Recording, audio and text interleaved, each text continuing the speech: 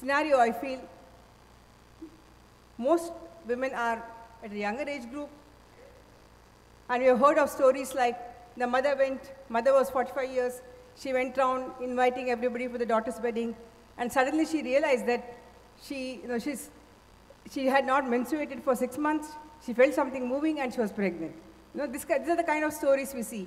Otherwise, most of us have finished the pregnancy at an early age. But today, over the last 2 decades, we see that women are pursuing pregnancy even in the later age groups. In this graph, you can see the maximum pregnancy happens between, I think, 16 to 30. And today, very many women are going beyond 35 years, and this is the age which is set as the cutoff for what is being called as advanced maternal age pregnancy, perhaps because the fertility is beginning to come down and the risks of genetic abnormalities in the offspring of these women when they are more than 35 years or older. Sometimes it's even called a geriatric pregnancy, but I do not think it is right to call it a geriatric pregnancy. More than 40 is called as very advanced maternal age, VAMA.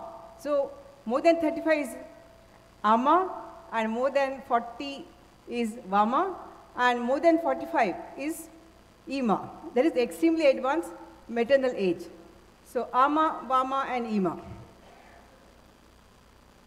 So they try to give very many definitions, but ultimately, is it a senior gestator, geriatric pregnancy, old folks womb? But ultimately, we have boiled down to the terminology as AMA, VAMA, and EMA. So why advanced age? Women have become achievers. All of us want to pursue education, good job, career. We would like to take challenges. So many times, having a baby at the age of 25, 30 today for a career woman becomes a little difficult because gone are the nucleus, gone are the joint families which supported the babies. So women are getting married at a later age group, changing role of women in the community, increased availability of contraceptives, and also they feel that, oh, ART is available. Doesn't matter if I'm 40, I can go and have a baby whenever I want at 40. But so all this together is leading to pregnancies at later age groups, and the average age at which women conceive children has increased from 23 to 26, and you also have some pregnancies between the higher age groups. You can see here, the rate is going up. And interesting facts about some advanced age pregnancies. Eramati Mangamal from Hyderabad, at the age of 73 years, conceived through IVF and gave birth to twin girls via cesarean section in 2019. She's supposed to be the oldest recorded pregnancy. But I later did hear that from Punjab also there were pregnancies at 80, and somebody in Tamil Nadu also had a baby with pacemaker on. And Dawn Brooke, at the age of 59 years, conceived naturally and gave birth to a son in 1997. She's the oldest recorded pregnancy in this manner. I suppose there are many more that I may not know. And the risks of advanced maternal age could be maternal risk and fetal risk, ectopic pregnancy, hydatidiform mole, multiple gestation, preeclampsia, cesarean delivery, maternal mortality. And on the other side of the fetus, spontaneous miscarriage, chromosomal problems, preterm delivery, small for gestational age, intrauterine fetal death, autism spectrum disorder seem to be more common than that of younger age group. Ectopic pregnancy is said to be higher in these women, 3 to 4-fold increase, probably because of the loss of myoelectrical activity in the fallopian tube. So tubal transport may be altered, though I have not practically seen many ectopics in this age group, because conception itself seems to be much less. Molar pregnancy, and that is complete mole and partial mole, both are of higher incidence. Complete mole you can see here, above 40 is 1 in 1,000, above 45 1 in 157, and above 50 it is 1 in 8. And partial mole also, the incidence is higher. This may be because there is a fertilization of abnormal oocyte, giving rise to complete mole. Multiple gestation is said to be higher. I would attribute it to more of ovulation induction and higher use of ART in older women. Hypertensive disorders, I would really be worried about this and the incidence of preeclampsia.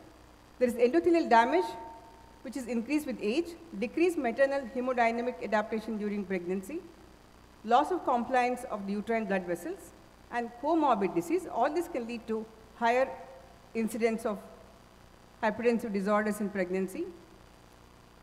With advanced maternal age, it was 1.2%, and with the VAMA, it was 1.5% higher than. For women with AMA, PET is an independent risk factor for PPH. Also, the future chance of heart failure, coronary disease, and stroke could be higher. And many of them may do well with prophylactic low-dose aspirin. In my own clinic, since we are dealing with IVF, I went through a few of the files. I saw we had about 8 patients above the age of 50, of which 50% had severe PAH. And the next group was between 45 to 50, only about 15 pregnancies. And these were the ones who really troubled me with the PAH. The problem that happened in these ladies was hypertension. And 3 of them had HELLP syndrome. All of them did well. But it was frightening for me, so today I do not try to get women pregnant beyond the age of 45. When you were younger, I think you are more naughty and you would like to try. So those days we had pregnancies of the higher age group, but today we are restricting them up to 45 years. So with AMA, preeclampsia group had a higher proportion of poor maternal outcome, possibly because of pulmonary edema, HELLP syndrome, visual impairment, postpartum hemorrhage, and eclampsia compared to women of younger age group. And gestational diabetes and is definitely on the higher side because of reduction in insulin sensitivity. We had a beautiful lecture just now about the insulin requirements, deterioration of pancreatic beta cell function, elevated pregnancy BMI, elevated pre-pregnancy BMI also contributes to increased chances of GDM. The incidence is 1.2 with the advanced maternal age, and with VAMA it is 2%. Cesarean deliveries are definitely much higher because in India, as it is, IVF pregnancies, I would say that 80% of them have a cesarean section. They all come with a horoscope. They ask for funny times like 1:30 midnight, 4:30 in the morning. And when I refuse, I know this husband caught hold of the wife and say, "Vadi pola, vara doctor kranga." And one girl waited at the doorstep till 7 p.m. in the evening saying that I have to do her cesarean at 1:30 midnight. When I refused, she already had kept another doctor ready in another hospital. She went there and had the section done at that time. So that's how it goes with IVF pregnancies, the Muhurtam babies. So increased risk of labor dystocia, maternal preferences, lower treatment threshold for intervention. All of us are a bit worried when they conceive at a later age group. Especially in India, I think they are well-fed, well-nourished, no physical work. Many of them might be carrier women who may not have time, but as it is, it has become a style during pregnancy not to do any physical work. They ask you questions like, can I sit on the floor? Can I do bending? These are the questions being asked nowadays. Even the poorest of poor has the mother as their ayah, who feeds them 4 times a day and sees that the daughter takes rest. So all age groups today are doing less work and chances of cesarean section are higher, leave alone the advanced maternal age group. Fetal malposition, maternal comorbidities also lead to higher chance of cesarean deliveries. This is a single center study, finds advanced maternal age is associated with gestational diabetes and cesarean delivery, increased chances. You can see here, about 35 years, 406 women, their chances of gestational diabetes was higher and also cesarean delivery was higher. Maternal mortality rate was 7.7 times higher for very advanced maternal age group compared to younger women. And MMR was 4 times higher with advanced maternal age also. Could be because of hemorrhage, infection, cardiovascular pathologies, and other coexisting diseases. Amniotic fluid embolism and obstetric shock are 8-fold and 3-fold higher at VAMA comparing to 25 to 29-year-old women. Decline in oocyte quality and mitochondrial dysfunctions, chromosomal abnormalities, all these are on the rise with the advanced maternal age group. So we have higher chance of miscarriage many times because of the chromosomal problems. Most common problem is trisomy 22 followed by trisomy 16 and trisomy 21. The solution may be fertility preservation. Famously, this Diana Hayden, she's the one who always proclaimed, she doesn't mind telling people that I vitrified my eggs when I was 30, and later at the age of 39 and 41, she could have babies. So it encouraged other women to freeze their eggs when they're younger, the social freezing. And sometimes, of course, donor egg, IVF with PGT, IVF with surrogacy, all this can help these women. Spontaneous miscarriage, you can see, below the age of 30 years, it's only 12%, 30 to 34 is 15%, 35 to 39 years, it's 25%. After 40, you see the incidence is 51 and ultimately 93% at more than 45 years. So chromosomal abnormalities were studied. In the first trimester miscarriages, a series of 1,011 patients. You can see that below 35 years, it is more of trisomy 16 and trisomy 22, and above 35 years, it is higher incidence of trisomy 22 followed by trisomy 15 and 21. Trisomy 21 and 18 showed a very close correlation with age, and as age increases by 1 year, odds ratio of trisomy 21 tended to increase by 1.17 times, and odds ratio of trisomy 18 also tended to increase by 1.18, and also the fetal aneuploidies tend to increase by 1.16 times as age increases by 1 year after advanced maternal age, that's after 35 years. This is a Korean study, you can see once again. Trisomy 21 and trisomy 18, both are increasing sharply after the age of 35. The numeric chromosomal abnormalities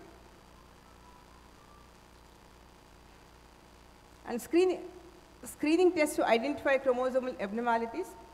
How do we do it? A detailed first trimester ultrasound along with first trimester combined test or circulating free DNA is highly recommended. Invasive tests in these women with advanced maternal age group are not essential unless the screening tests are showing a problem. So congenital anomalies with advanced maternal age group were increased by 2 times for cardiac defects, esophageal atresia, and with very advanced maternal age group, the craniosynostosis also was increased compared to younger age group women. Preterm delivery, increased risk of both spontaneous and medically indicated preterm birth, perhaps because of PIH, IUGR, etc. 1.24 increase in the rate of preterm delivery in women with age more than 40 years as compared to age 30 to 34. So once again, the increased chance of preeclampsia also could be leading to higher chances of induction at preterm stage or borderline maturity stage. Small for gestational age and fetal growth restriction, a positive dose-response relationship between advanced maternal age and increased risk of FGR. 1.53-fold increased risk of growth restriction in women of age more than 40 years. Once again, stillbirth and IUD are also increased, maybe because of placental aging as a result of vascular dysfunction due to advanced age. 2-fold increase in stillbirth in advanced maternal age and 3 to 4-fold increase with very advanced maternal age compared to younger women. APGAR scores did not seem to be very different, but once again with very advanced maternal age group, the 5-minute APGAR score seemed to be a little less. What about the father's age? There could be decreased sperm quality, decreased semen volume, motility, sperm morphology, etc., leading to lesser chance of assisted pregnancy conception, and decreased birth weight, and offspring. The babies can also have schizophrenia, bipolar disorder, autism, childhood cancer, Klinefelter syndrome, etc. So be careful about the advancing paternal age also. So how do you manage?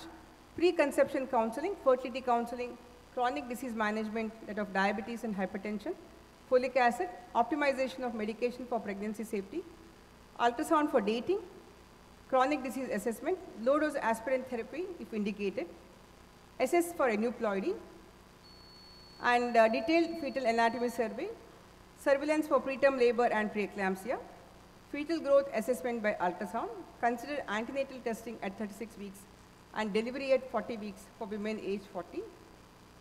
So recommendations are almost the same, what I have said, prenatal and antenatal recognition of risk factors and proper counseling. And discuss the plans with the patient. Do not fright her because we immediately write high-risk pregnancy. So she'll be much more petrified. So counsel them, saying that with good care they can do very well. So ultrasound in the low-dose aspirin helps many to prevent PIH. First trimester ultrasound, prenatal genetic screening, detailed fetal anatomy ultrasound, growth assessment, antenatal fetal surveillance, induction of labor at 39 weeks. With diabetes, we definitely induce earlier, and with PIH as and when indicated. Counseling that vaginal delivery is safe and appropriate, but do cesarean only if indicated, not just because of the age. So other side of the coin is they're more educated, financially more secure, emotionally better prepared for pregnancy. So overall, these mothers can do very well in spite of the apparent risk of pregnancy. So support them, give them good antenatal care, and they will all do very well. Thank you all. Thank you very much, Dr. Asha, for that wonderful presentation. I think the problem of this advanced maternal age is here to stay. Whether it be spontaneous or assisted, whatever it is, we have to deal with it in the coming years. And in the next generation, I think they are going to see more and more of it. We ourselves have been seeing it more.